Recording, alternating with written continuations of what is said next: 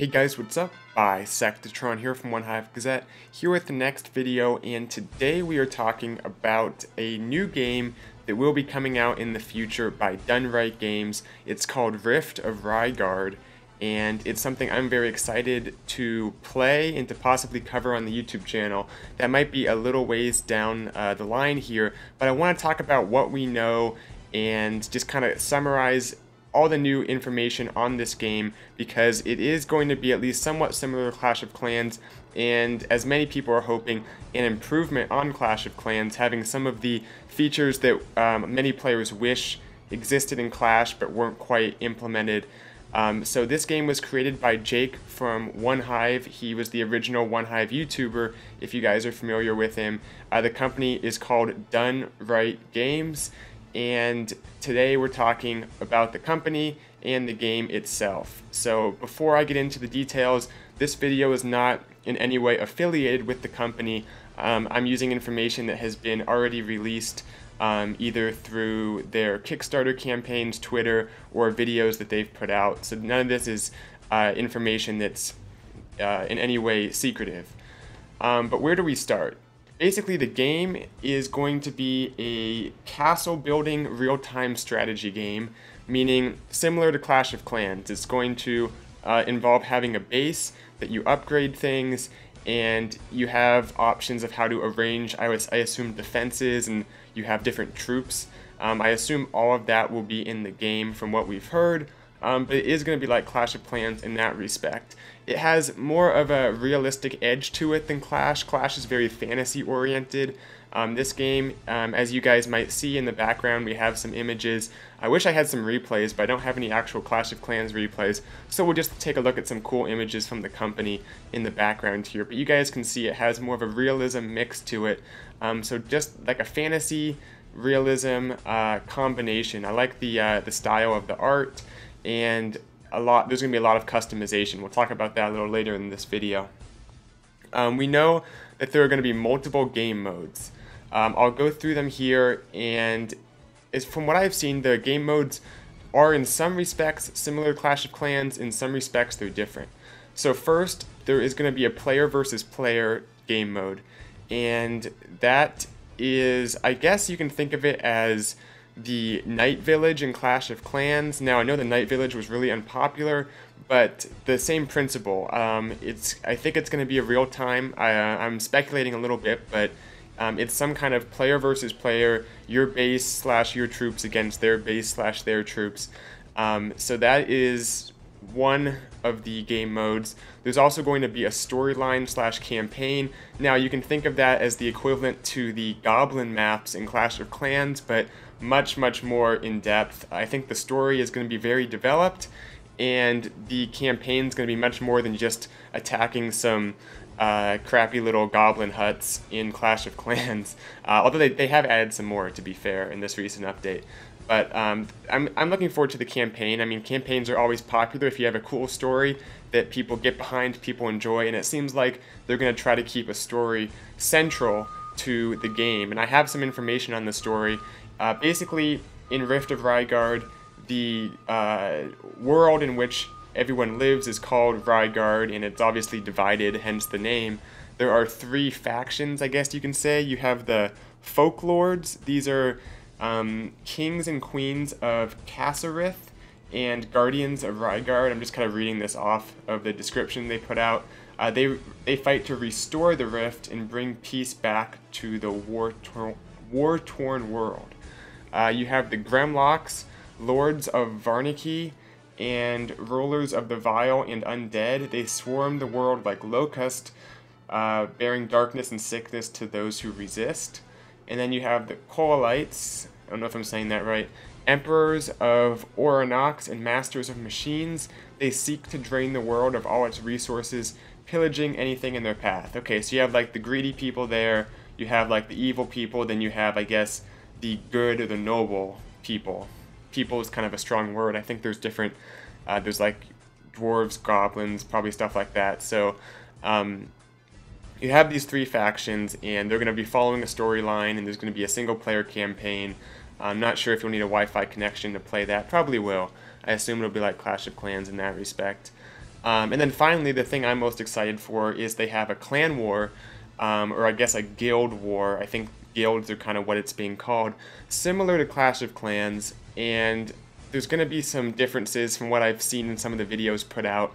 The wars, I believe, are going to be shorter, and there's going to be leagues, kind of like CWL for Clash of Clans, but they're led by the company, Dun Rite Games. They're going to be much more involved. You're not going to have like admins, or you might, but you're not going to have like an independent organization separate from the company running these leagues.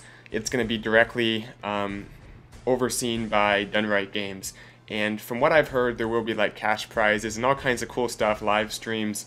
So it's going to be, for people who like that, which are probably a lot of people who watch my channel, the war aspect, the very competitive aspect, there's going to be that in Rift of Raigard. So that's cool. And then I've heard speculation that there's going to be a fourth mode that's still kind of unknown, beyond storyline / single player campaign, beyond player v player in Guild Wars.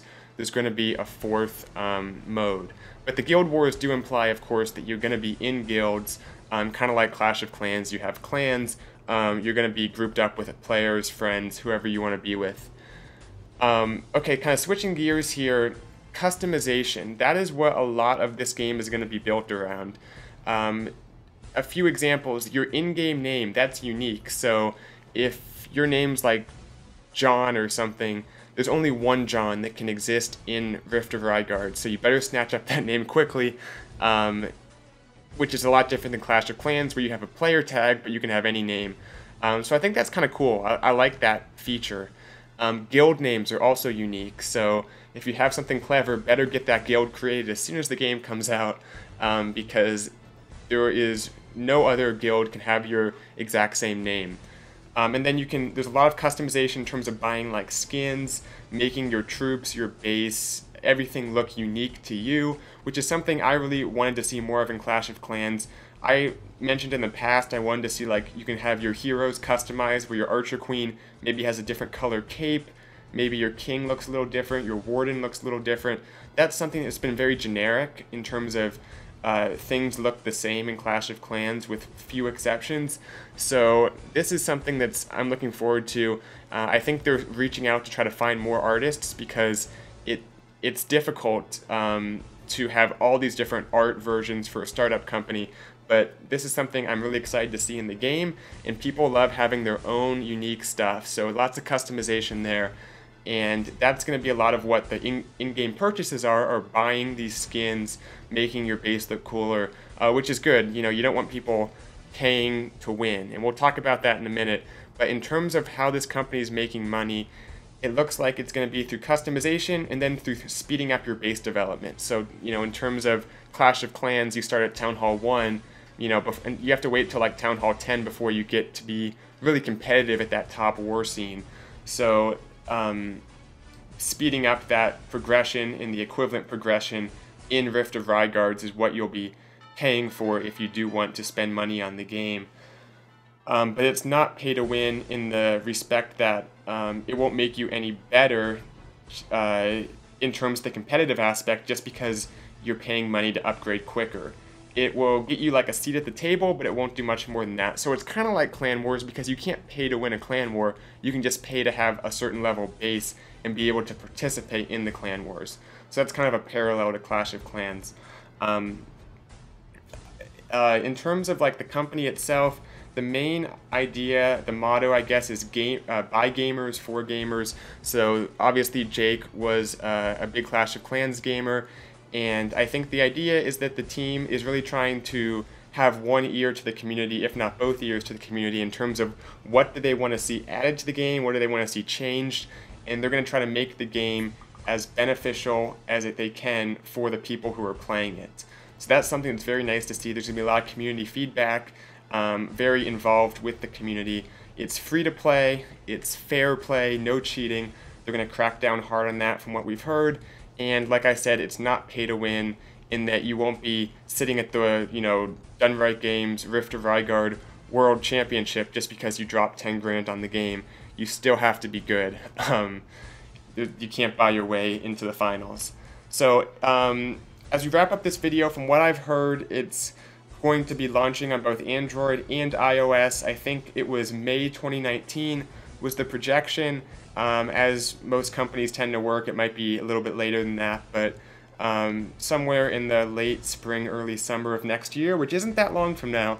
We're talking less than a year for sure. So that's something to look forward to. There's going to be a beta testing where they're going to give it out to a limited group of players and different testers for the game, where I'm assuming they'll take feedback, make changes, but they're going to get a game version out probably within a few months or so, and people will be able to beta test that. So if you want more information, go straight to the source. Dun Rite Games YouTube channel, Jake's YouTube channel. They have links to Kickstarter campaigns, all kinds of stuff like that, where you can find out more information on the company and on the first game they're coming out with. So I hope this video was helpful in kind of telling you guys what this game's about. I'm very excited for it, and that's why I wanted to make a video, just to get this information out there and see how you guys feel about it. So let me know in the comments below how you feel about this game, if you're excited to play it, if you want me to cover it on the channel once it comes out, and I'll be sure to take a look at that.